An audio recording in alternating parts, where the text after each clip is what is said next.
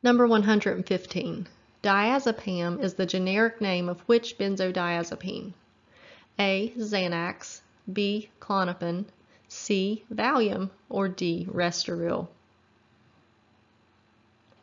And the answer is C. Valium. Diazepam is the generic name of Valium.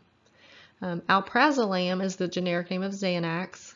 Clonazepam is the generic name of Klonopin, and Temazepam is the generic name for Restoril.